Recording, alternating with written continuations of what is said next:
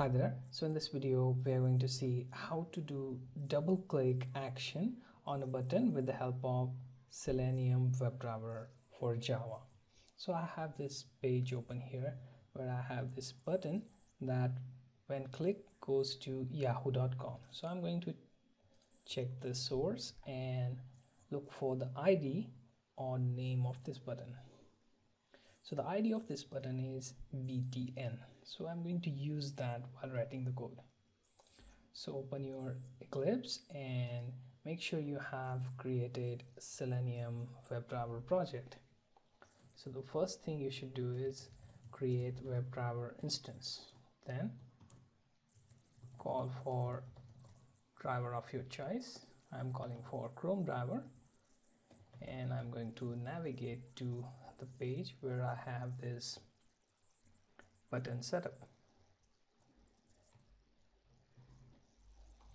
Okay, I'm going to simply copy this URL into get method, and the next thing is we are going to find out web element and then point driver dot find element to check by ID, or you can also go for XPath if you want. Simply give it btn as your ID, and then you can go ahead and call the actions class. We will take a look at these two errors later, but in between let's just write the code. The actions class should have instance that invokes the constructor from our driver instance. Then action dot double click.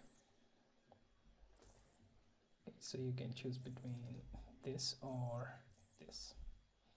Okay, so double click on element ele. Okay, and then you can simply type action dot perform. Okay, now let's take a look at these errors. Web element should be imported with class web element. Also Chrome driver, we need to import that, and we have everything wrong. All we have to do is simply run the project.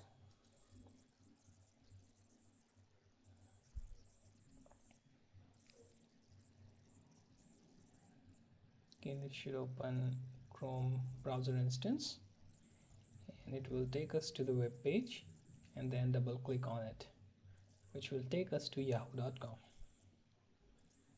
You can also have some alert or prompt of confirmation on this button.